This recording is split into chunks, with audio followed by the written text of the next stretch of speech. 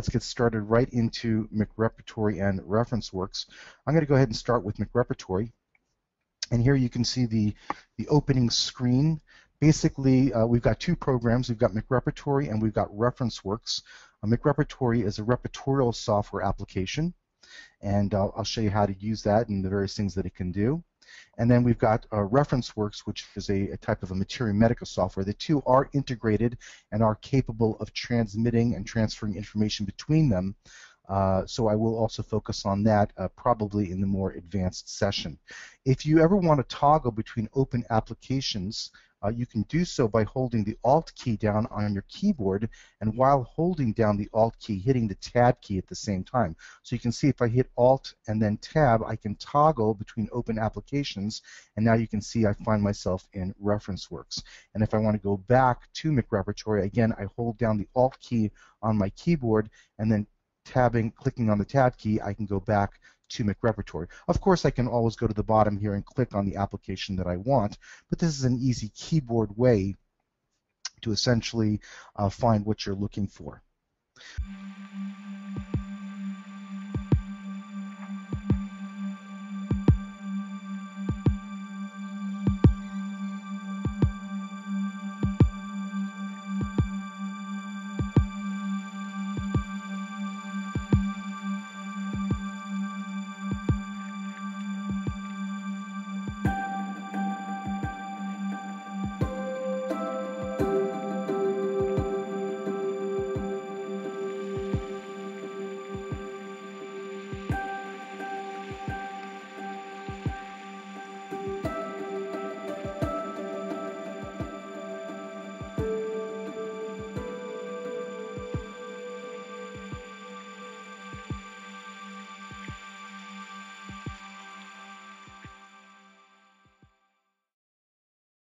Okay, so let's review the opening window. We've got the repertory currently opened over here, and on the left-hand side we've got what we call the tool palette. And the tool palette has a number of different items. You can see at the very top here, this is the item for the repertory. If I actually close the window for the repertory by clicking on the X in the upper right-hand corner of this screen here, if I want to reopen that repertory, I can bring my mouse over to this little icon in the tool palette, and I can click on it, and again, it will open up the window which contains that particular repertory. I've also got a number of different clipboards. I've got clipboards A, B, C, and D. And I've also got clipboards 1, 2, 3, 4, 5, and 6. Actually, A, B, C, and D are essentially working in conjunction with each other, and 1, 2, 3, 4, and 5, and 6 are working in conjunction with each other. So in other words, you can't open A and B at the same time. You can integrate the rubrics which are contained in A and B and C and D, but you can't open A and B and C and D separately from each other. But you can open A separately from 2 or B separately from 3. And this allows you to transfer rubrics back and forth between these two different organizations of clipboards. Now some of you might be wondering, why would we even have different clipboards? Well, the advantage of having different clipboards is it allows us to group our rubrics into different categories. So for example, I could put all of my mind symptoms into clipboard A. And I could put all of my general physicals into clipboard B, and I could put my skin symptoms into clipboard C, and my urinary symptoms in clipboard D, and my musculoskeletal symptoms in clipboard 1, and my food desires and aversions in clipboard 2.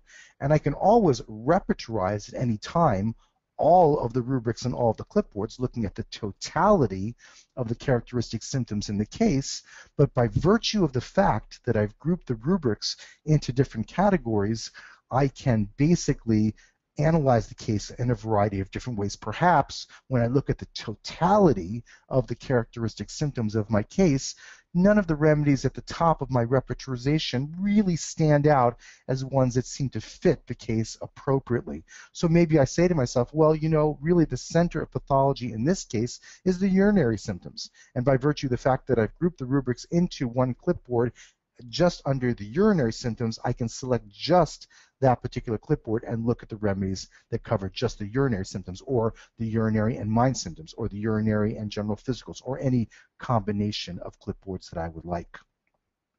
Below that, you'll see a little icon here. If I click on this, it opens up the patient information We'll be reviewing that throughout these various sessions, and if I want to close that, I can click on the little X over here, and then right below that one, if I click over here, you can see I've got a place where I can type in notes.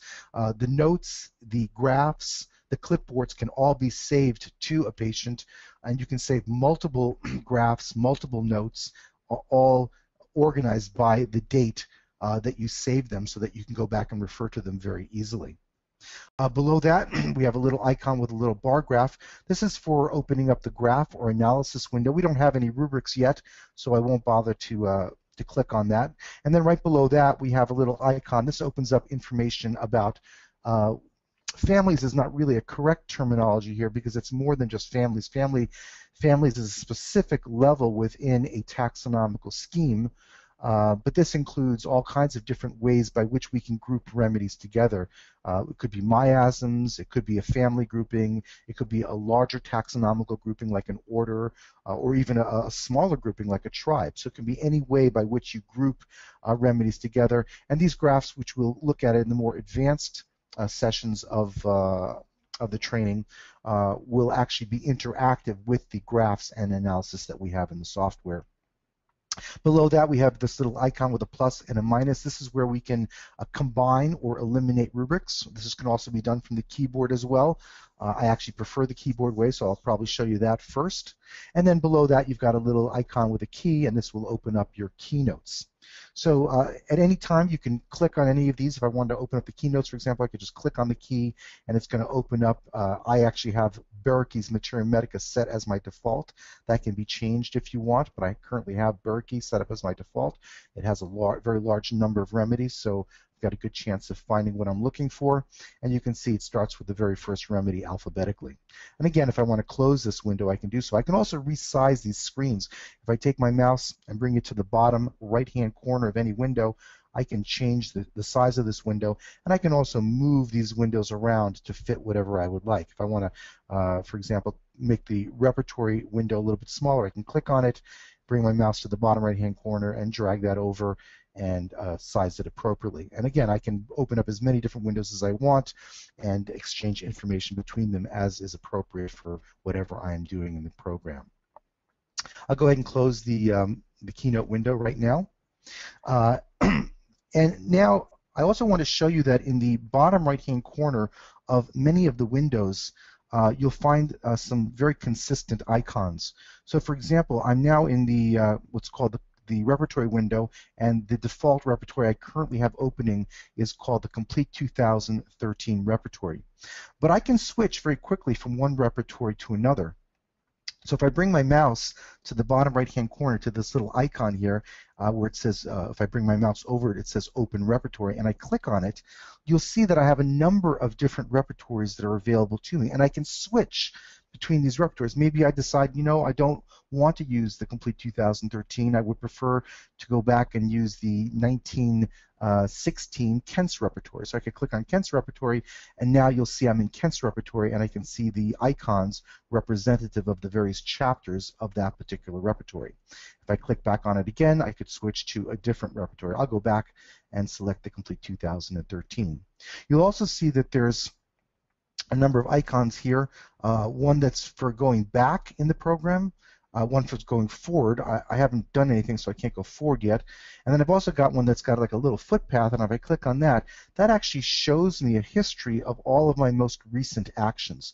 So I always have a record of what I've done, and that way I can very quickly go back to a previous rubric that I was looking at perhaps a few moments ago, or even maybe an hour ago, based on how much information I was moving through over a period of time.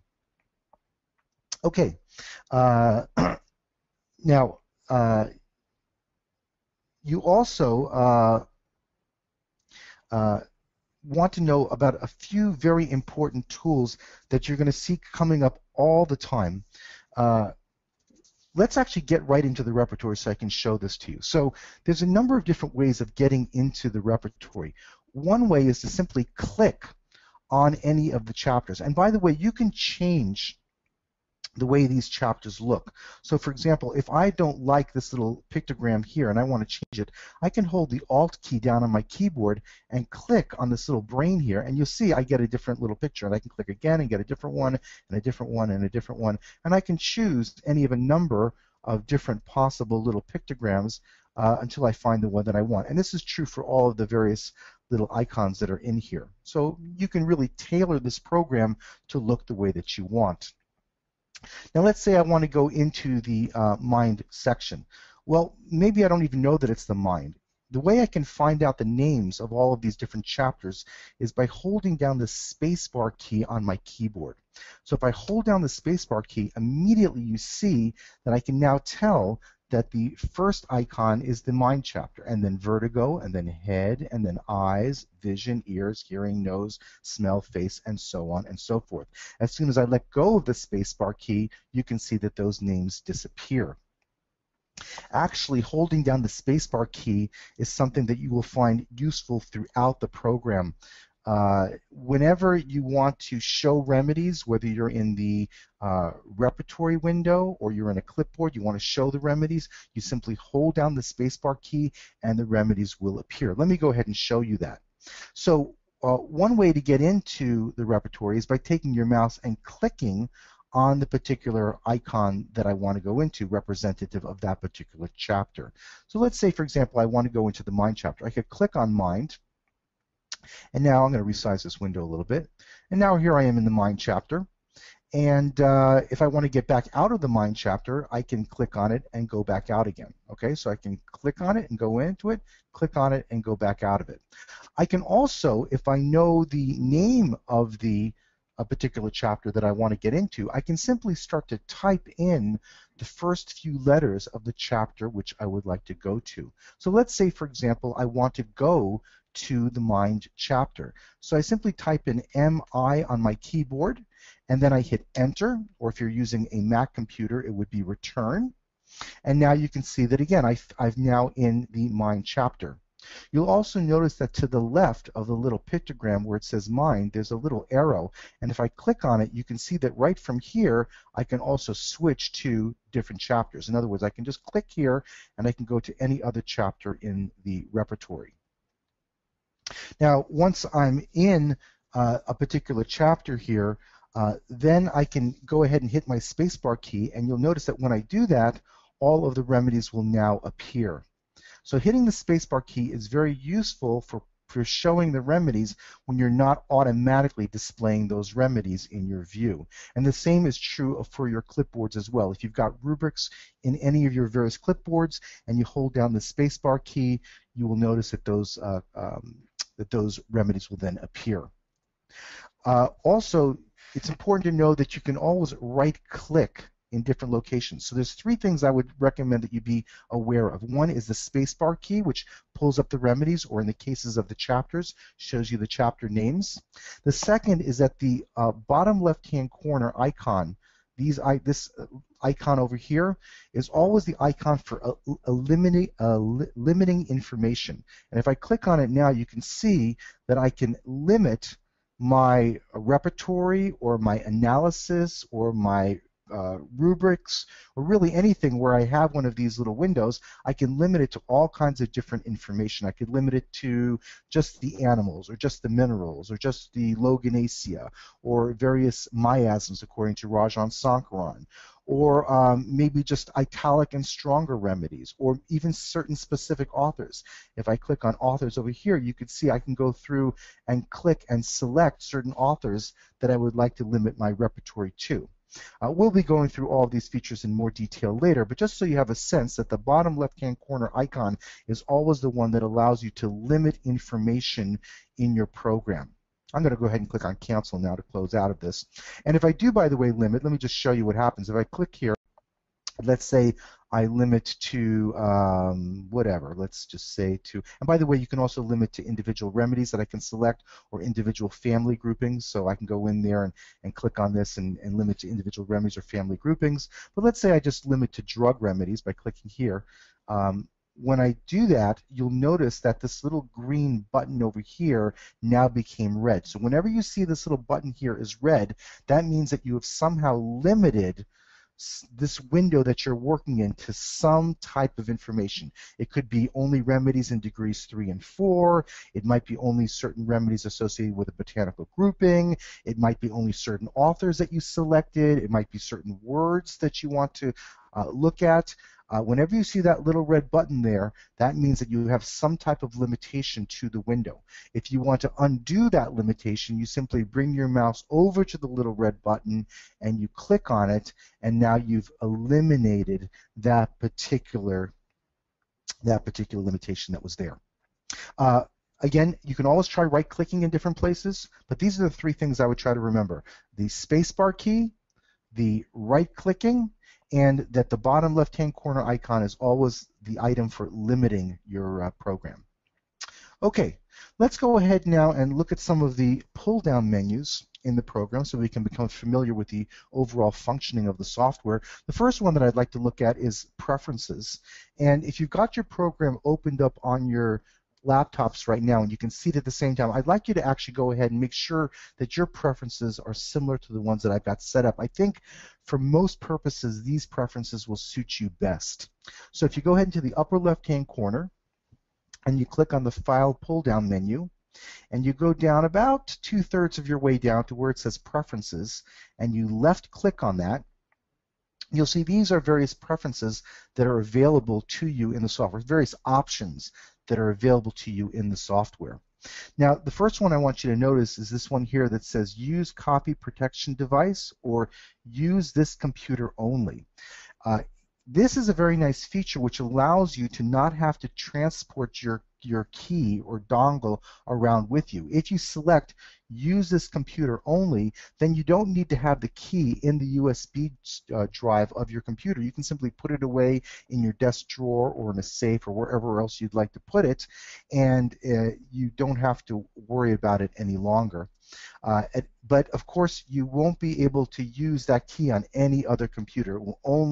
The program will only work on this computer. If at a certain point you decide, I've loaded the software onto a different computer and I'd like to go use it on that computer, you'll have to come back here and you'll have to click on Use Copy Protection Device, and then you'll be able to move the key and use it on any other computer that you've downloaded the application to. Below that, you'll see it says Repertory Lock Icon Position should be selected. Show Titles Under Mouse, which allows you to see when your mouse roll over your mouse over a various icon what it is.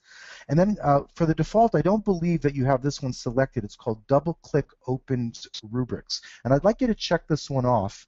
I think it's important because it allows you to select a rubric without having that rubric move up in your structure, up in the repertory window. And that allows you to select rubrics and then simply hit Enter or Return, depending on whether you're using a Windows or Mac computer, and add that rubric to one of your clipboards. Italicized remedies are underlined. That's really a matter of aesthetic preferences. And then right below that, you'll see it says grade color. If you click on this, you can see that you can actually change the colors of the various grades in your repertory. I actually changed mine, so I made the bold italics this kind of maroon color, the bold black color, the italics blue, the plain type gray, what's called conditional light gray, and I made the authors gray. But you can change all these. You can click on this and you can change it to whatever colors you would like. The 4 degrees is reflective, actually, of the 4 degrees, well, at least to a certain degree, the 4 degrees that you would find in the Therapeutic Pocketbook Repertory. Bunninghausen, who was the creator of that repertory, was the first individual who created degrees in the construction of a repertorial database.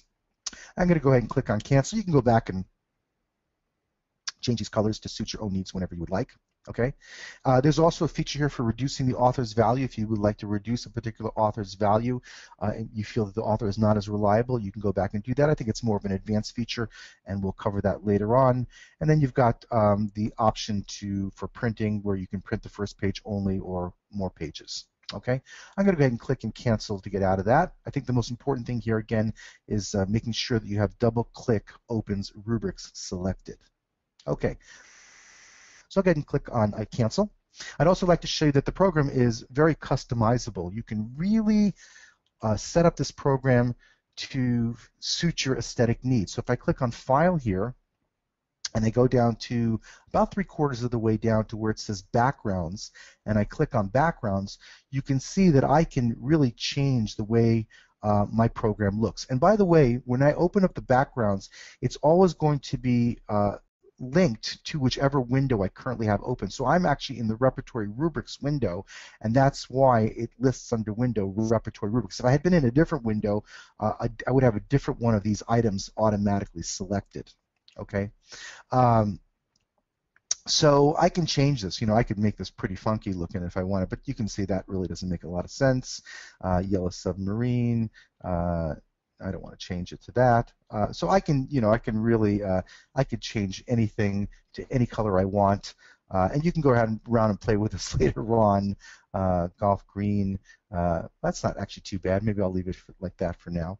And then I can go down to Repertory Specs here. And here again, I can change all kinds of different colors, background colors, selection highlight colors, font words and remedy colors, cross-reference colors, mouse rollover colors. Really, it's extremely customizable. You can make it look exactly the way that you want. I'll go ahead and click on Cancel here, and I guess I'll keep this this color here for now. Nice to have a little bit change of pace. Okay, let's now review some of the pull-down menus at the top here. We've got File, Edit, Graph, Search, Rubrics, Window, and Help. I would like for everybody to be aware that if you click on the Help pull-down menu, you do have the complete MacRepertory manual as the very first choice there. It's a fairly comprehensive manual. It's what I used to learn most of the features and functions in MacRepertory and ReferenceWorks, and you can go through it and read, and it gives you all kinds of different examples, and it's really quite thorough and comprehensive. And then below that, you have a number of items which are actually videos. These are all different videos that were created by David Kent Workington. David Kent Workington was the originator, founder of MacRepertory, and you can watch these various videos. They range anywhere from about 5 or 6 minutes upwards to I think about 20 or 30 minutes, depending on the topic. And you can go ahead and watch these, and they're very instructive and give you some insight into how to use these various aspects of the software. You've also got a little window for keyboard shortcuts, the remedy names and author names. So if you want to find the names of the remedies and the author names, this is where you would find it. And you can also go directly to the internet, to the Synergy website, to HomioNet, and to various other types of information about the program. To the left of the Help pull-down menu, you've got another menu called Windows. And if you click on Windows, you can see that there are keyboard commands in addition to the tool palette on the left-hand side that can be used to open up various windows. I love this. I love these keyboard commands because once you learn them, you can move through the program, quite a bit more quickly. So, for example, if I want to open up clipboards A through D, these 4 up here, or clipboards 1 through 6, I can do so by typing Control-2 if you've got a Windows computer. I'm currently using MacRepertory and ReferenceWorks on a Windows computer, but if you've got a Macintosh computer, you would substitute Command for Control, and that will always be the case. If I say Control and you're using a Macintosh computer, you should know that that means for a Macintosh computer, that means Command. I can open up the keynotes by typing Control-4. I can open the remedy graph by typing Control or Command-5, the family graph Control Command-6, the elimination button over here, Control or Command-7, the patient's chart Control or Command-8, and the tool palette in general, Control or Command-9, and then the notes Control or Command-0. So this is, for me, very handy and not too difficult to learn, I think. I'll just show you quickly how you could use it. Let's say I want to open up the repertory, or the keynotes. I type Control-4, and there I've got my keynotes. If I want to open up my graph, I could type in Control-5. I don't have any rubrics yet, so there's nothing there, but that's how I would do it. Okay? All right, very good. So let's look now at the rubrics pull-down menu, and this is the one that's to the left of the Windows pull-down menu. And this one is actually quite important because it's the one that allows you to decide how you want your repertory to be set up. Okay, so if I click on it, you can see that currently I've got no remedies selected, but I could choose main remedies, which would mean just the bold and bold italic remedies. Okay, or I could choose all the remedies in alphabetical order, or I could choose all the remedies alphabetically. This is normally how we see it in a particular repertoire that's printed. I'll make this a little bit bigger so you can see this, okay? And again, you can see the color changes that I've made to the program.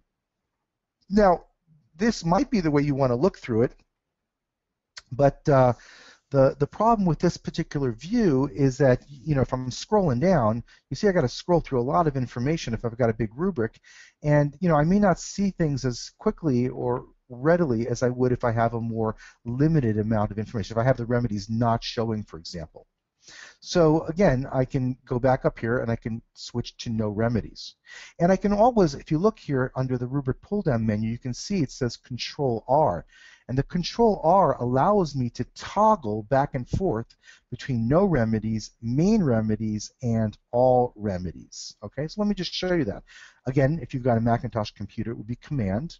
So I'll do Control R, and now I've got my main remedies, all my remedies, all the remedies as they would be presented in a printed book, and then back to just the particular rubrics. I can do the same thing with sub-rubrics as well. Right now I've got all sub-rubrics showing, but I could do no sub-rubrics. And you can see if I do no sub-rubrics, I've only got the primary rubrics showing up. And again, if you look under the pull-down menu, you can see the keyboard command for this is Control-Y. So the Control-Y allows me to do the same thing as well. I can toggle between showing just the primary sub-rubrics, the first level of sub-rubrics, or all the sub-rubrics, or no sub-rubrics. Let me show you. Again, it's Control or Command, depending on whether you're using a Windows or Mac application. So Control-Y, now you can see I have the primary rubric, the primary sub-rubrics. Control-Y again, I have all the sub-rubrics, and Control-Y again brings me just back to the first level of rubrics. And the same thing is true for the cross-references. I can show the cross-references by typing Control-U. If I type Control-U again, the cross-references disappear. Let me go ahead and show you that. I type Control-U, and now you can see I'm showing all the cross-references for the particular rubrics that are showing, whether they're primary rubrics or first-level sub-rubrics or all the sub-rubrics.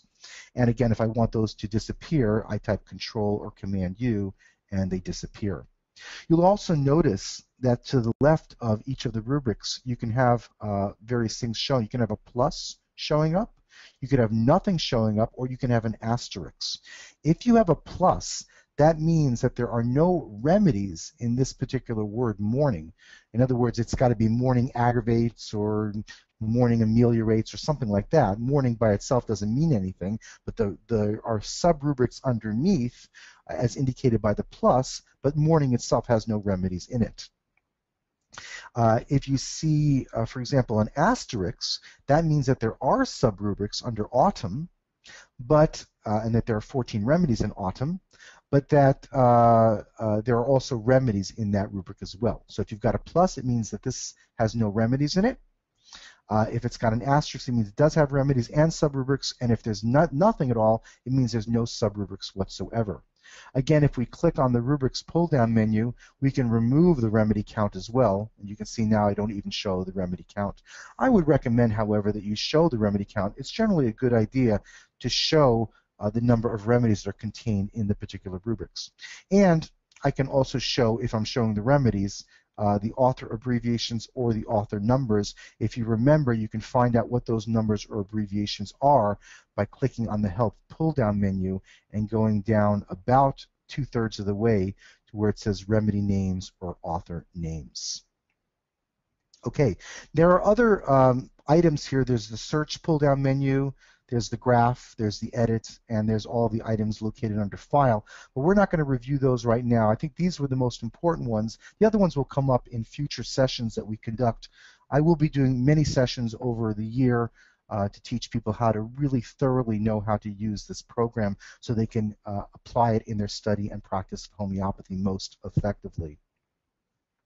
At this point, I think it would be good for us to learn a little bit about how to actually navigate the repertory itself. Once you're in a particular section and you want to go to a particular rubric in that section, you simply start to type in the first few letters of the rubric that you're looking for. So for example, let's say I'd like to go to the rubric Fear of High Places. Well, I know I've got to go to Fear. So I'm just going to type in on my keyboard F-E-A, or F-E-A-R, and as soon as I type in F-E-A-R, you'll notice that I now find myself at the rubric Fear with 778 remedies. And I can see listed alphabetically all of the other primary rubrics which are listed underneath Fear. Now I wanted Fear of High Places. I got two ways of getting to this. I've got to move that fear up to the top to the right of where the mind pictogram is. I can either click on the word fear here, and that will move it to the top, or I can use the right arrow key on my keyboard. If you look at the bottom right-hand corner of your keyboard, you'll see that there's an upward arrow key, a downward arrow key, a left arrow key, and a right arrow key. If I hit my right arrow key, the fear will now go to the top, and now I will see below all of the various subrubrics to fear or fears that are contained in the complete 2013 repertory. I wanted Fear of High Places. So what I could do now is I could just type in the word high, H-I-G, and immediately it will go to High Places. So very quickly I can find myself High Places. If I want to, I can see there's a little asterisk to the left of High Places, which means there are subrubrics. If I'd like to go and see those subrubrics, again, I would hit the right arrow key on my keyboard, and now I would go bring High Places to the top, and now I can see that there are a number of subrubrics. Throw himself down, lest he, higher than one can jump, and pushed by someone behind him might be. If I don't want any of these rubrics and I would like to go back upward a level, I'd like to bring that High Places back down again, I would simply hit the left arrow key on my keyboard. So I hit the left arrow key on my keyboard, and by the way, I could click on my mouse on those particular places and I will go back, but this is just, for me, a nice way to do it using the keyboard. It allows me to move more quickly through the program. So right arrow key brings it up, left arrow key brings it down. Right arrow key brings it up, left arrow key brings it down.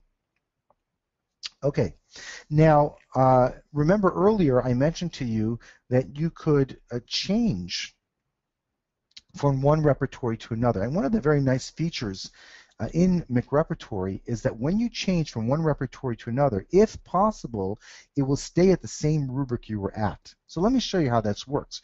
Remember, in the bottom right-hand corner of your window, you've got this little icon with a little kind of little looking item on it, and if I click on it, it shows me all the different repertories that are available to me. Well, maybe I would like to go to Kent's repertory. So I bring my mouse over to where it says Kent's repertory. I left click, and now it brings me over to Kent's repertory. And you'll notice that I'm now in Kent's repertory, and I'm at the same place. I'm in Fear of High Places. Isn't that interesting that in Kent's repertory, Fear of High Places only has 4 remedies, whereas if I now click again in the bottom right-hand corner and go back up to the complete 2013 repertory, I see that in the complete 2013, there are 48 remedies in that particular repertory. So again, very easy to do. I can move around very quickly. If I right-click here, I can move between the different repertories. I can add rubrics from different repertories into my clipboards, and I can also click on this little arrow over here and switch to any other chapter that I would like. If I want to go to ears, I click here, and I'm now in ears. If I click here again, I can go to face or whatever I would like. If I want to simply use my keyboard to do that, I would hit the left arrow key one more time, and it would bring me to the very top level. So there's a number of different ways by which I can move around in the repertory. If I want to go back into the mind section, if I forgot what the names of the repertories are, I hit the spacebar key on my keyboard.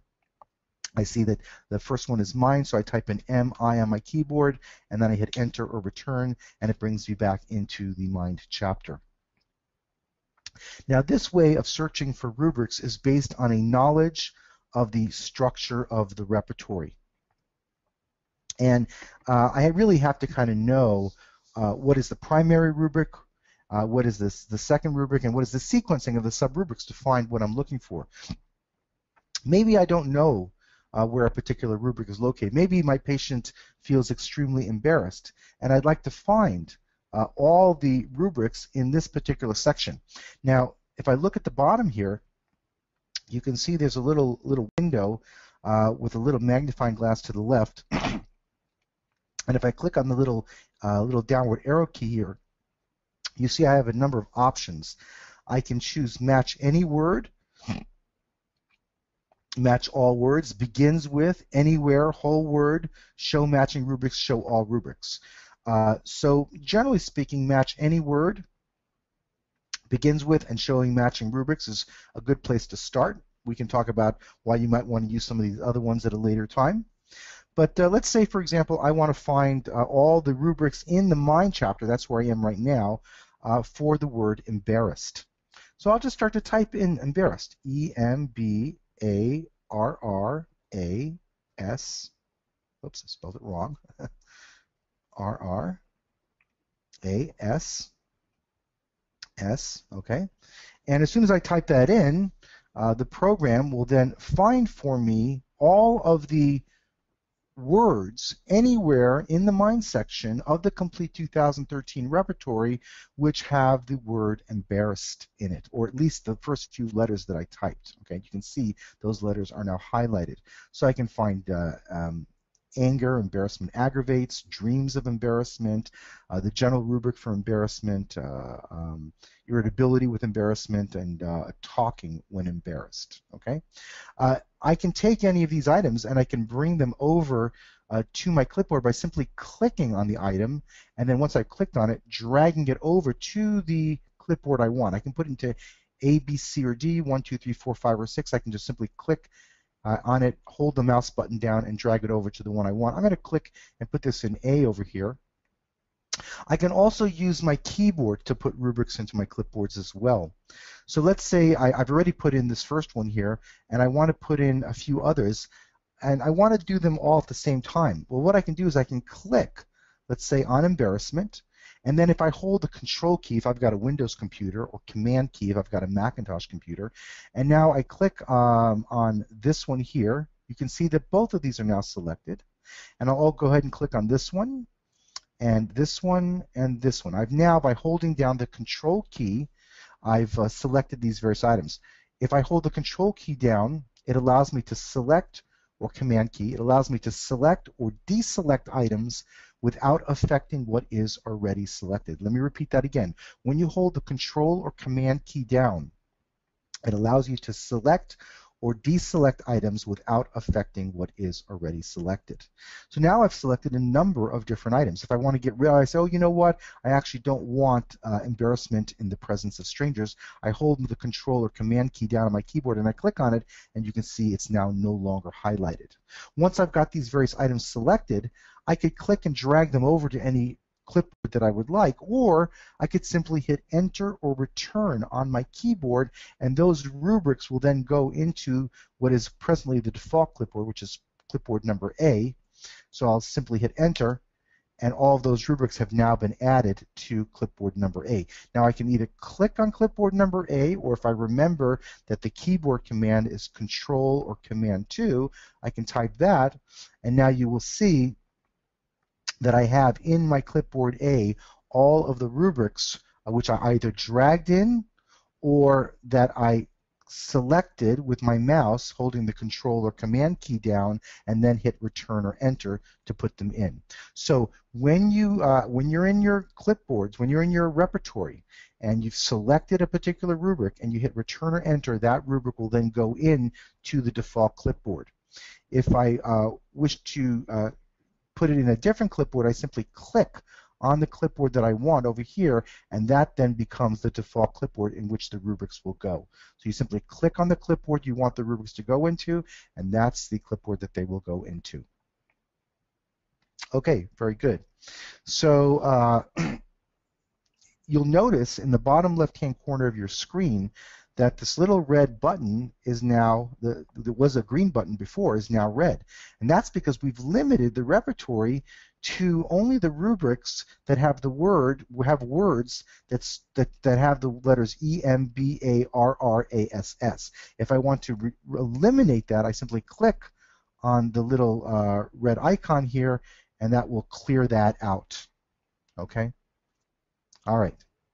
I can notice now I'm under embarrassment, aggravate ailments from. If I left arrow click, you can see I go back up to the top level of the mind repertory. Now you got to be careful. You got to know what's up here, because when you click down here and you type in words, it's only going to be searching in the section that's listed up here. So let me show you what I mean by that. If I type in, for example, F-E-A-R for fear, and I hit the right arrow key and I've got fear, and now I go to the bottom and I type in the word embarrassed, E-M-B-A-R-R-A-S-S, okay? You'll see only one rubric comes up because there's only one rubric in the fear section that's got the word embarrassed. So I got to be careful that when I use this little feature down here that I'm conscientious about making sure that I'm in the section that I want to be limiting my search to, okay? All right, I'm going to go ahead now on the bottom here and click on the little red icon and clear that out. And I'm going to hit my left arrow key here to go back up to the top level. Okay, so we put some rubrics into clipboard number A, or clipboard letter A, and I can click on that and see what's in there. If I want to delete anything, I simply click on it and hit the delete or backspace key on my keyboard, and it's gone. So that's very easy to do. If I want to put rubrics into a different clipboard, what I could do is I could click on the letter B here, for example. Okay, and let's go ahead and let's put a few rubrics in here. Okay, I'm going to click on the rubric here. Let's put in, it doesn't matter what we put in. I'm going to put in foppish. Foppish means somebody who dresses very elegantly, or kind of like what they call an old term dandy. So I'm going to select that and I'm going to hit enter on my keyboard. And as soon as I do that, you can see that foppish was now added to clipboard B. And I'll go ahead and click on dispose to frown. I'll select that one and I'll hit enter. And by the way, this is why I asked you to select double click, because now if you don't select double click and I click on these rubrics, they automatically go to the top. Here I have to double click on the rubric for it to go to the top. This way I can click on a rubric and hit return or enter and have it go into the clipboard that I want. Let me add a couple more here. I'll select this one here, finery, luxurious clothing wants, and I'll hit enter, put that one in. And let's put in some in clipboard C as well. I'll click on clipboard C here, and let's click on friends aversion to over here. And again, I'll hit enter or return, and friendship deceived, and I'll hit enter or return. Okay, so now I can click on clipboard A, and I've got my rubrics. I can click on clipboard B, I've got some rubrics, and I can click on clipboard C, and I've got some rubrics. What if I want to see all of these rubrics at the same time in a clipboard, and I want to do an analysis of all of this information? Well, the way you would do that is you hold the Shift key down on your keyboard, and then C is already selected. I click on A, and I click on B, and now you can see that all of the rubrics have been kind of linked or combined together, and actually now this clipboard is called ABC. So it's an integration of the rubrics which were in clipboards A, B, and C. If I click on clipboard number 1 over here, you'll see it opens up a separate window altogether. Again, let me reiterate, you can't open up A, B, C, D independently of each other. They're essentially linked together, but you can look at all the rubrics grouped together in these clipboards. Here, clipboard number 1, 2, 3, 4, 5, and 6 are a separate palette, separate series of clipboards. But I can move rubrics from these various clipboards.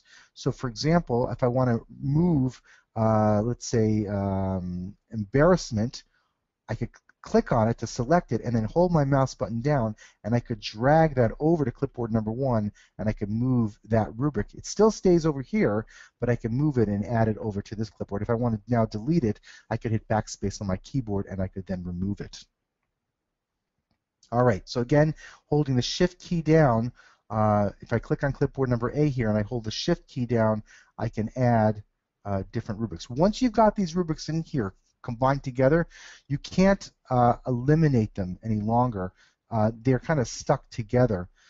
The only thing that you can do is go back to one of the clipboards, and then you can delete or add to it. So if I wanted to go to just one of the clipboards now, I could click on clipboard D here, and then back to A, and I'm back in A, and then I could click on B, and I could click on C. Okay? All right, if I want to do an analysis, I'm going to do an analysis of, let's say, A, B, and C. So I'm going to click on A, B, and C here. And if I want to do the analysis, I could either click on the graph here, or if I remember the keyboard command as being Control or Command 5, I could click on that. And now you'll see that I actually have a repertorization, an analysis of all the rubrics that are in clipboards A, B, C, and D. Okay. Now, if I want to move this, because I can't read all these words, if you've got a Macintosh computer, you simply click on the little graph here and you just drag it over. If you've got a Windows computer, you've got to hold down the Control key, and while holding down the Control key, you click and you just drag it over to the right, and now I can see more of the text, so I can see what this looks like. Okay, now I can read the entire the listing of the rubric here. Okay, and again, I can move this down like this, so I can see what I'm looking at. I can also at any point eliminate rubrics right from the analysis. If I want, I can simply click on a particular rubric. Let's say I want to get rid of this one here, foppish, elegant, dandy, for example. Okay, I could click on it to select it. I'm sorry, no, you hold the Alt key down, and while you're holding the Alt key down, you click on it, and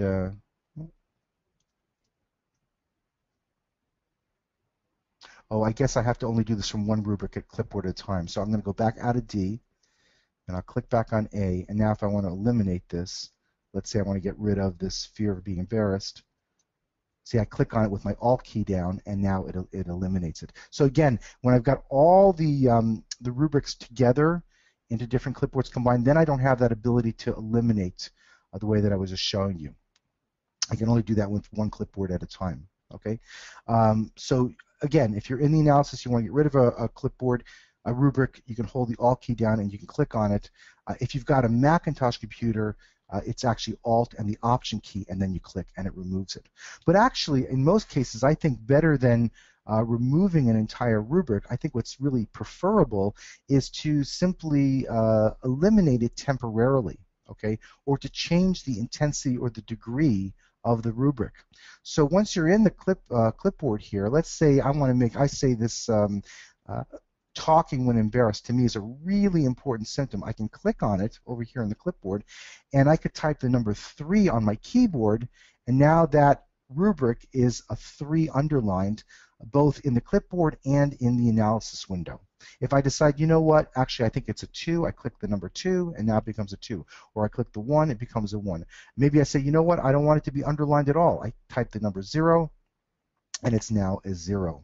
Okay, so very easy to change the intensity of the rubrics right in the clipboards and have it impact the analysis right away. You can also, if you want, say, you know what, I actually would like to just eliminate this rubric for right now. I don't want it to be considered in my analysis. You simply select the rubric you don't want to be considered, and you hit the minus key on your keyboard, and when you do that, it strikes through the rubric, and now you can see this rubric is struck through in my repertorization. In other words, right now it's not affecting the analysis. And so I can play around a little bit. I can say, you know what, I don't want to try this one or this one. If I want to do 2 at the same time, I can hold the Control key down. So I'll select these 2 here by holding the Control or Command key. And again, I'll hit the negative sign. And now I've got 3 rubrics that are no longer being considered. Okay. If I want to undo this at any time, I simply hit the 0 on my keyboard, and that undoes it. And if I want to undo this one, I select this one, and I type 0, and that's undone as well. Okay, so very easy to basically do whatever you want in terms of changing intensities, looking at the effect that a particular rubric has on your representation, removing it, adding it back, changing things around, really playing around so that you see things the way that you'd like to. Okay, you can also combine rubrics. So again, you can do this with the keyboard by dragging it over to this little item over here. But I think the best way to combine rubrics really is just by using your keyboard.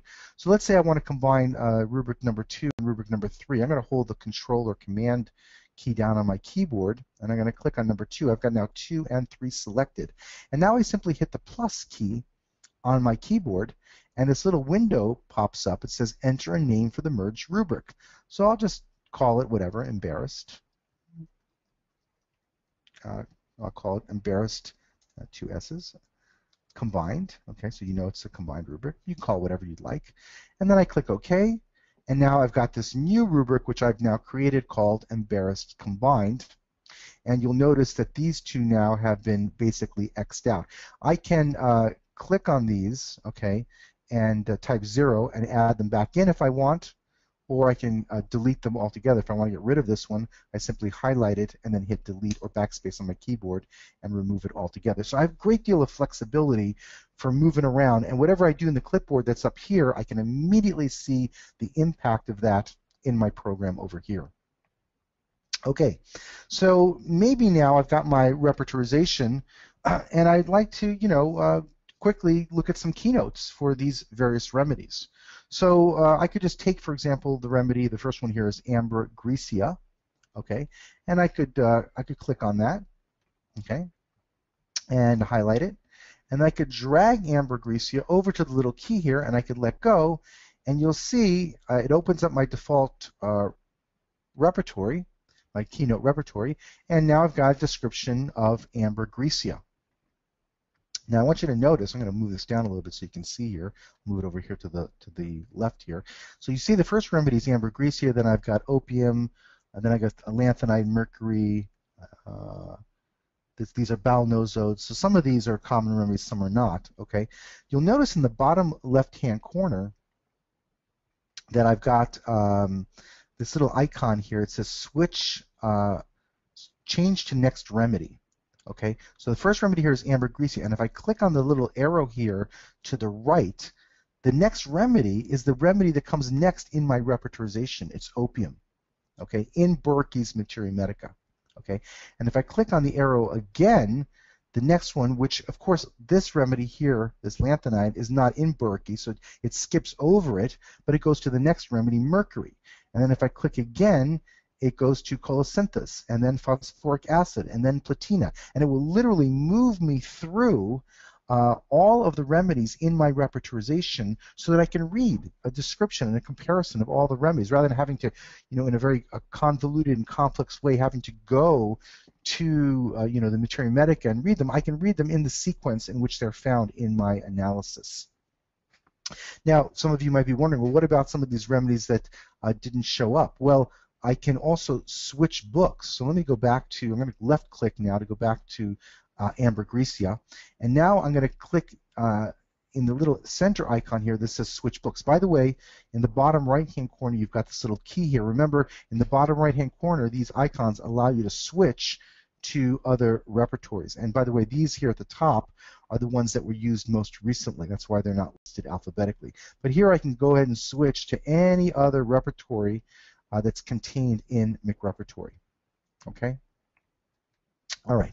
So, oops, got out of that window. Let me go back. Okay. So, but I want to maybe look at some of these remedies that were not in Berkey's pocket manual. So what I do now is I take my mouse and I bring it over to the icon between the two arrows and I click on this. Okay? And now it's got a little key icon, and if I click to change to the next book, it will actually go through ambergrissia and show me ambergrissia for all of those books. Okay? So now, instead of moving through each remedy in the repertorization, I'm able to read ambergrissia in all the different books. If I click again on this, okay, to go back to the graph, it moves me back through the remedies. Okay, if I want to find, for example, one that did not come up in Berkey's, I'm going to close this window here. Let's say, for example, Bungaris fasciatus. Okay, I could click on Bungaris fasciatus, highlight it, bring it over to the key, and now you can see, well, it's not in Kent's lectures. Okay, so I'm going to click on this little icon in the middle here to switch to the books, and now if I click, it's going to bring up all of the books that have Bungaris fasciatus, okay? And you can see it's not quite, this is the bandit crate, it's a snake remedy. And you see it's not too much information about it, but there is a little bit here, and I'm able to move through the different pieces of information. You'll find more information about some of these remedies in ReferenceWorks. But this is a very nice little feature. Also, if I close this, let's find a different one here. Maybe, let's say try Digitalis, for example. If I bring Digitalis over to the key, okay, now I can click over here. Since I've got the key icon set up in the middle here, if I click on it, I can move through and I can see all of the different books that have information about Digitalis. Okay. Also, there's a little eye here, and if you click on that, it'll oftentimes open up a little PDF that will give you information, additional information about that particular remedy. Oftentimes, it'll show you a little picture, give you information about the substance itself, the common names, botanical information, and things along those lines. So that's what that little eye does down here in the bottom. And again, you can click over here and change to any other key notebook that you would like that's contained in your MacRepertory software. Okay, now there's also in this program different analysis strategies, different analysis schemes. So let's look at that really quickly. You can see here there's this little kind of dividing sign here, and this allows you to select different strategies. So I'm going to click on this, and you can see you've got this what's called this expert analysis, what's called the automated mix. These are strategies which were created combining a number of different analysis strategies to produce results based on the needs of particular practitioners. Number of rubrics would be the strategy that would show you the remedies that cover the most number of rubrics in your repertorization. Prominent remedies, that would be the strategy which would show you the remedies that were reflected best in the rubrics where the remedies were really prominent. In other words, if you had selected the rubric Mind Hatred Unmoved by Apologies, there's only one remedy in that rubric. It's nitric acid, and it's in bold type, so it's in a high degree. There's no other remedies, therefore it's very prominent, and if you had selected that rubric, it would give greater weight or consideration to nitric acid. For example, if you had chosen the rubric Delusion, he is the object of God's vengeance. Again, that's a very small rubric. Depending on which repertory you're looking at, you might only have one or two remedies in that rubric, but calibromatum will be in bold type. And if you had chosen that rubric, it would give calibromatum greater consideration or weight in the analysis. So this has to do with the fact that the remedies are more prominent. They're in smaller rubrics, more characteristic types of symptoms, and they're very strongly clinically confirmed for that particular symptom. Degrees of remedies in the repertory, generally speaking, should be an indication of clinical confirmation. That's not entirely true. In the therapeutic pocketbook repertory, it was possible if a remedy had come up very strongly in approving to be assigned a degree of 2. But in Kent's schematic, generally speaking, at least according to his philosophy, this should always be clinically confirmed information. Now, in reality, it doesn't really turn out that way, but theoretically, that's how it should be. The next strategy is called small remedies, and again, this is a strategy that would give greater weight to smaller remedies. Let's go ahead and click this to see what happens. You can see I click on it, and I get a really completely different listing of remedies. Remedies like mercury and ambergris simply disappear from my repertorization, and now I get much more unusual remedies that are much less represented in the repertory. I can have something called small remedies and small rubrics. This is actually one that I actually created, which combines both small remedies and small rubrics. That's very interesting to me because rubrics that are smaller tend to be more characteristic. Not always, but oftentimes, depending on how you define characteristic. In Aphorism 153, there's different opinions about that, but generally speaking, that would be one definition of what a small rubric might indicate in a case. And so I actually created that by going up to this area here called Design Strategies, where I'm able to take different strategies and combine them together and make whatever strategy I would like. That's more of an advanced feature. We're not going to cover it in today's session, but just so you know, that is a possibility. And then you've got small rubrics and then totality. Okay, so these are all different strategies. You can play around with them, use them in different ways, and come up with whatever appropriate strategy you want. You can make as many of these as you would like, and I'll show you how to do that in one of our future sessions. I'll go ahead and click back on Expert Analysis. Now, also at the very top of the graph window, you've got a number of different little icons here, and you've also got to the left of them this little downward arrow. This essentially is a reflection of the little pictograms that we see here. So whatever you have as pictograms here, you'll see reflected over here. Okay, so let's look at these. We've got what's called the waffle graph. The next one over is what's called the waffle graph with no themes. I'm going to show you the themes in just one second. Okay, waffle graph with no themes. And so you'll see the difference between waffle graph and waffle graph with no themes. The next one over is called the numbered graph. Actually, let me click this one, and then this is, oops, let me clear the limits. This is numbered graph, okay? Let's see, what am I doing here? This is small remedies. I'm sorry. This is multi-graph of strategies, where it shows you all of the strategies. You can see expert analysis, automatic mix, totality, number of rubrics, prominent remedies, small rubrics, and small remedies. Then you've got one here called scatter graph. And basically what this one shows you is it shows you that on the left-hand side the number of rubrics that the remedy is found in, and on the right-hand side, this is a kind of like an XY axis, how small the remedy is. So if you've got a remedy in the upper right-hand corner, that's really strong because it means that it's a small remedy. It's not well represented in the repertory, and yet at the same time, it's in a lot of rubrics. So the more it's up in the upper right-hand corner, the better it is in terms of consideration. Obviously, repertorization is not the final judge of the remedy that we prescribe. We always go back to the Materia Medica and we choose the remedy that best covers, based on its description in our literature, the totality of the characteristic symptoms of our case. The next item here is a little mineral icon. I'm going to go back to the regular graph over here. If you click on this, it's going to limit your repertorization just to the minerals and elements. If you click on this one, it's going to limit it to just the plants, just the animals. This will undo those restrictions. This one here will show you all of the different general groupings that exist, okay, and how they're represented.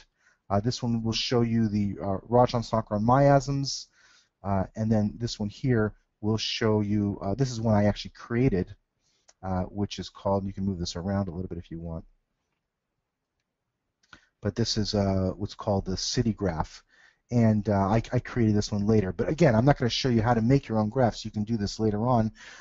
You can take any existing graphs and you can modify them and manufacture whatever you would like. Okay, it's really nice to play around with this stuff and see the different results. Okay, and you can find quite a bit of information in there. Okay. All right, now, next thing I would like to show you is the theme tool, which I think is a very interesting tool.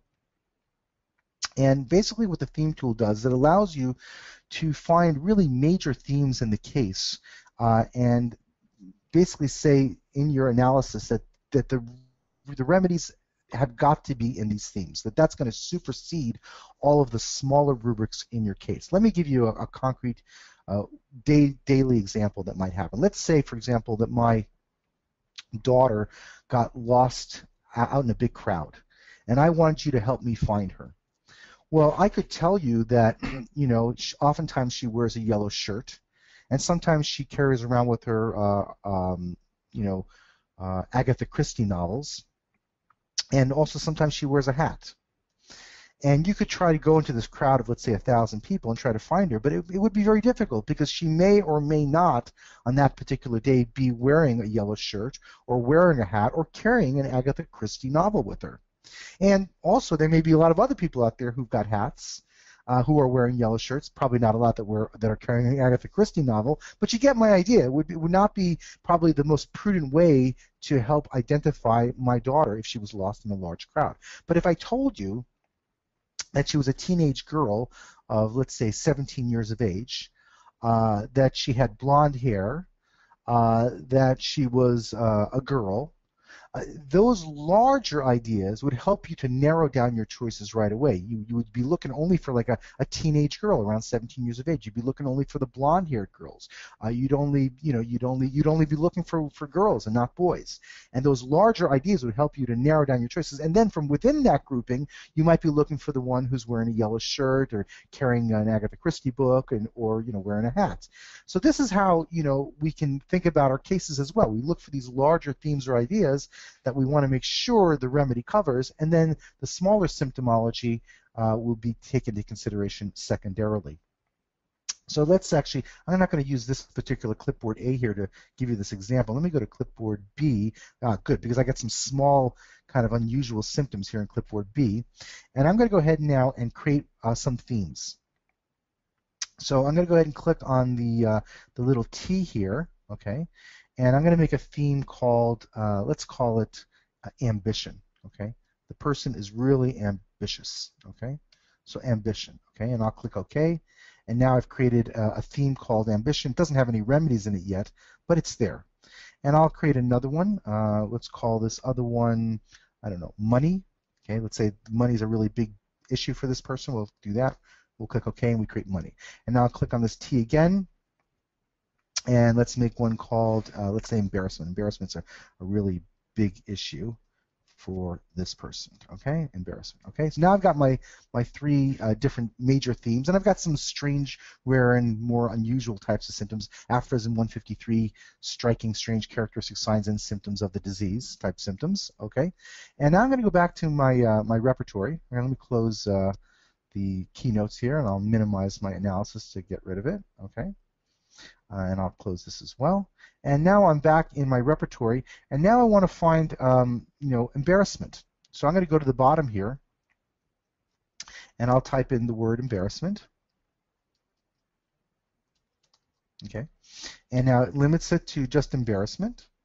And I'm going to take these embarrassment rubrics, and I'm going to put them underneath this theme called embarrassment. I could search through the structure of the repertory and do this, or I could limit my analysis, my repertory, to just the rubrics that have this word in it. Okay, so I'm going to take let's say I'm going to choose embarrassment. I'm going to drag this over, and I'm going to put it right below where I get this little TH appearing right when I put it right below the word embarrassment. And then I'm going to let go, and you can see that now this has been moved, and now I've got 42 remedies in the theme for embarrassment. And maybe I'll also take this larger one here called ailments aggravated from embarrassment. So I'll take that one, I'll click on that, and I'll drag that one over as well, and I'll put it right underneath where there's a TH, and I'll let go. And by the way, if you screw up, I'm going to show you. Let me put another one in here. I'll click on this one, I'll hold my mouse, and let's say I put it at the wrong level, okay? I put that at the right level, but let's say I didn't. Let me get another one here. Let's say I put it at the same level here. Oh, you see what I did? I actually put it in as a rubric. Oh my God, you see, I didn't actually put it underneath the theme embarrassment. I put it under as its own rubric. Well, I can always click on it here, select it, and then hold my mouse button down and drag it underneath and add it. Okay, so very easy to add it back again. So now I've got my embarrassment theme. Let me get rid of that. Okay, and I'll just add a rubric in here. I'm going to click here, left arrow to get out, and I'll type in fear. Okay, right arrow, poverty. Okay, and I'll take this, and I'll drag this over under money, and I'll do, let's say, left arrow to get rid of fear. I'll type in avarice. Okay, and I'll take in avarice, and I'll click on that, and I'll drag it over here and put it under money. There's avarice. And let me do ambition down here. I'll type in A-M-B-I-T-I-O-N, ambition, and limit to just the words that have ambition. And I'll select a few of these. Doesn't matter really, okay, for the purpose of our example. I'll just select a few, okay, and then I'll click, and I'll drag those over, and I'll put them right underneath ambition so the TH appears, and now I've added those. And now I've created these themes, and let me get rid of this little limitation here. And now you can see I've created these themes. And now when I do Control or Command 5 to open up my analysis, you can see that in my repertorization, I've got these themes. And these themes, the remedies have to be in these themes first and foremost. This is the most important thing. I want the remedies to be in here first, and then the smaller, strange, rare, and peculiar symptoms, I can look and see of the remedies that cover these major themes, how well they're reflected in these more strange, rare, and peculiar symptoms. And again, this goes back to that example I gave. This is the yellow shirt and the Agatha Christie novel and the hat. This is the fact that she's a girl, that she's a teenager, and that she's got blonde hair.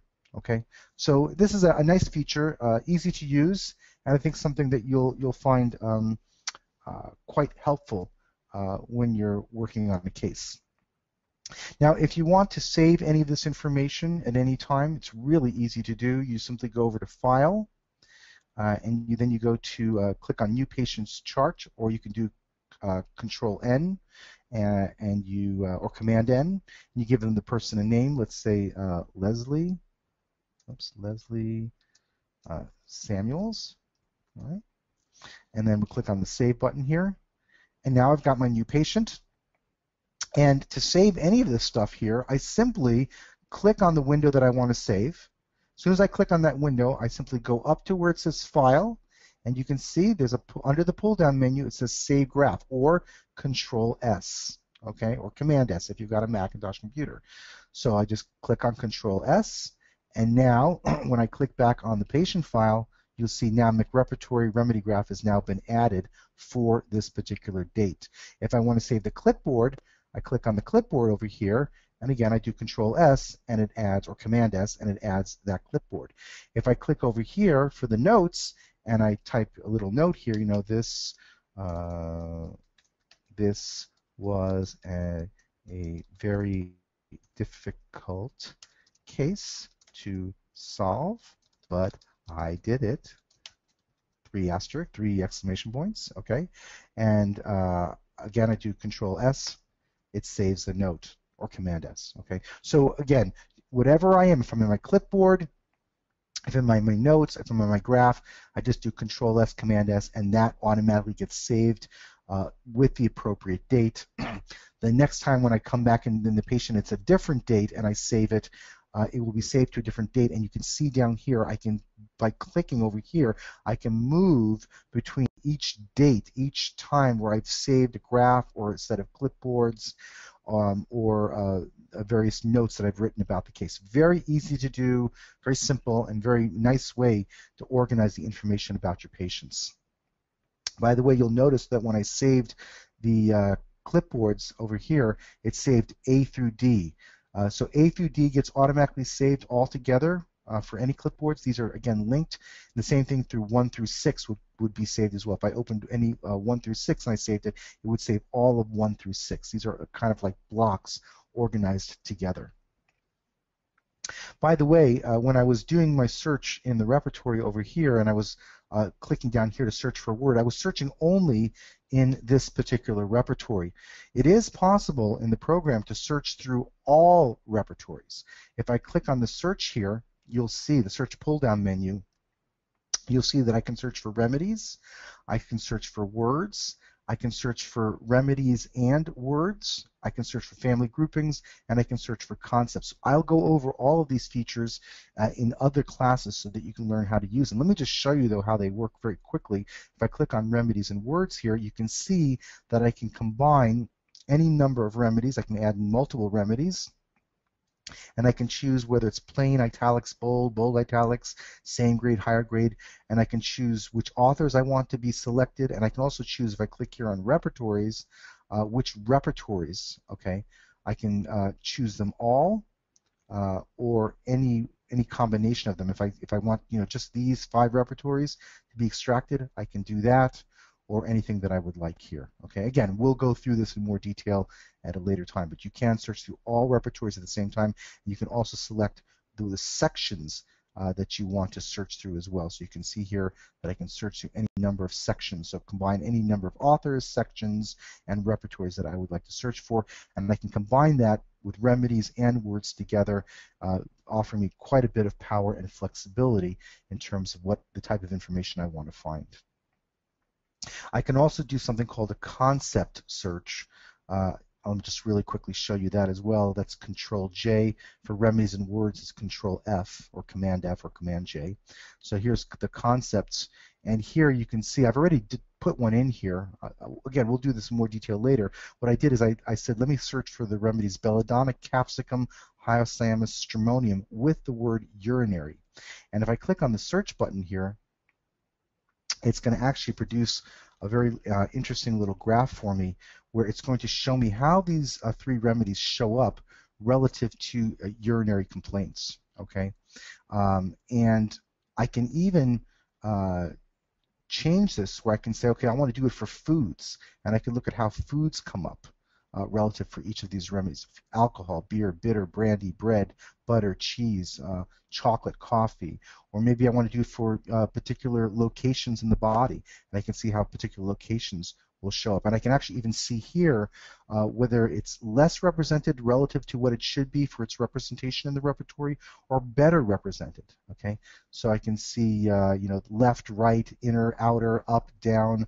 I can scroll across here and I can see, you know, bronchial tubes, all the different parts of the body, and how these various remedies are reflected relative to how they should be reflected based on their representation in the repertory. These are fascinating tools which are very useful for study. I can do times, sensations in the body, all kinds of different information. Again, we'll review this in more detail in a subsequent session. Okay, so now I'd like to just quickly look at ReferenceWorks. We don't have too much time left, but just to show you a few things about ReferenceWorks. It's a really incredibly powerful tool, and it's really the only Materia Medica tool that I'm aware of that has the ability to really function as an analysis tool. It doesn't just simply allow you to access information, but it really functions as an analysis tool. Again, you have a similar tool palette here that functions just very similar to the way it does in MacRepertory. You've got the Windows pull-down menu that shows you the different types of windows that can appear here. Again, we'll go over this in more detail at a later time. And you've got the search pull-down menu that shows you different types of searches that can be done. Let me just show you one quick example of how flexible the searches are in ReferenceWorks. So let's say, for example, that I would like to find the words fear. I'll type in the word fear. And then I want to find that word fear within 3 words of the word dark. So I simply type the number 3 on my keyboard, and a 3 appears. And then I type in the word dark. But maybe I think to myself, you know what, maybe there's other words besides fear that I should think about. So I just make sure that my cursor is right after the word fear, and I've got this little ampersand icon right over here, and if I click on it, it gives me all kinds of related words that I could think about. Oh, afraid. Well, that might be a good one. I could click on afraid, and let's see if there's any others that would be, or maybe anxious. I'll select those two. You know, I could scroll down here, maybe cowardice, dread, okay? And I could either replace these words with fear, substitute them, or I could add them. Well, I'm going to add them. I'm going to click on the add button, and now you can see I've got fear or afraid or anxious or coward or dread within 3 words of the word dark, okay? I'll do the same thing with the word dark. Let me close this window. I'll put my cursor right after the word dark. I'll click on the ampersand sign. And now for dark, let me just go down and I'll choose, let's say, just the word night here. So here's the word night. I'll choose a night and I'll add that. So I've got fear or afraid or anxious or coward or dread within 3 words of dark or night. Okay? And then I'm going to put my cursor right after the word night. And now I'm going to hit the spacebar key on my keyboard. I'll hit it once, twice. I've got it within a sentence, 3 times within a paragraph, 4 times within a section, 5 times within a remedy. In other words, I want to find fear or afraid or anxious or coward or dread within 3 words of the words dark or night in the same remedy as, okay, in the same remedy as, let's say, pain within 3 words of leg. Okay, and let's try the ampersand again for leg. So I'll click on the ampersand, and now I can say, okay, thigh, that looks good. I'll add that. I'll add thigh. And I can even do related words. I can do more general words. like limb, for example, more specific words like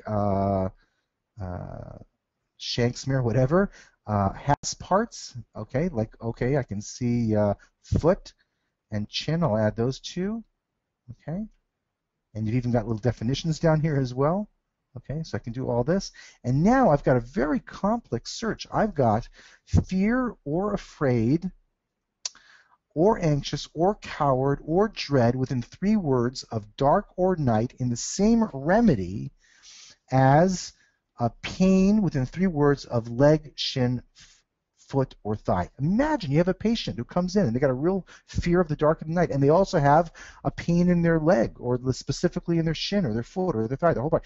Here you could do a very complex search, and now once I've got all this information in here, and I've got my cursor after all of this stuff, I simply hit Enter or Return on my keyboard, and it takes this very complex search, and it produces a result for me over here on the right-hand side. It's always centered so that I can see the actual center of the text. If I scroll down a little bit here, you can see eventually I'll get, eventually that's just introductions and stuff, but here I get the first remedy, abrotanum. That's the remedy in the section, it's in the general section, and here it tells me the book that I'm in, okay? And now I can see, you know, pain and night, and if I want to go to one of these particular things, I simply click on it, or depending on how your program is set up, it might be click or double click, and it will open up, and now I'm right in that section for that particular remedy. If I want to move through the words, I simply hit the tab key on my keyboard. You can see night and anxious were together there within 3 words, and I can tab, and it will move me through all of the instances that I have where these words are coming up together like this, and I will move through all the books in this manner, okay? So it allows me to do a very interesting search where I can move through and read about all kinds of different information for whatever types of searches that I've done, okay? And again, I can move this like this, make it bigger. I can click on the bottom here and change it just to remedy information or just book information. Okay, so last thing I want to show you, unfortunately we're running out of time here, but again, we'll go through more of this in more detail. By the way, when you do this, just so you know, I click on the clipboard here, it actually creates a rubric right away, and I can actually take this rubric and I can bring it over to my MacRepertory program. So if I go over to Edit here, you can see there's an item that says Export Rubric or Control-E, and if I click on it, and then I go Alt-Tab, to go back to MacRepertory, and let's say I go to clipboard C here, okay, and then I do Control V. I've actually added this rubric that I searched for to my MacRepertory program. So I can exchange information just the way when I'm in my MacRepertory program, I can right-click on a remedy like Orem and say View Remedy in ReferenceWorks. I can also create rubrics in ReferenceWorks and bring them back over into MacRepertory. I gotta just do that now, View Remedy in ReferenceWorks. Search for it in ReferenceWorks, and now you can see I'm in this little tab here for Materia Medica. That's basically this little book tab over here, and now I've got Orem, and I've got all the books that have information about Orem. Let's say I want to read about Orem and Kent. I would simply type in K-E-N-T. Oops. And I'm sorry, I got to do that again. Let me go back. Orem books. Screwed up. Okay. The way this works, let me just show you, is if you got a little book icon at the top here and you click on it, now it shows you all the remedies. If you click on the remedy icon, it shows you all the books. So remedies, books, remedies, books. Okay. Let's say I want to find Orem. So I click on the remedy icon and I type in A-U-R, okay, and now I find Orem Metallicum here, okay, I click on it, and now I'm in Orem Metallic, and now I've got all of the books that have Orem Metallicum. If I want to find that in Kent, I just type in K-E-N-T, and now I find Orem in Kent, okay. So that's basically how you can move around. Again, we'll go through this in more detail later. There's quite a bit more to show you, but hopefully this gave you a quick introduction to the program and a sense of the power of what this product is capable of doing.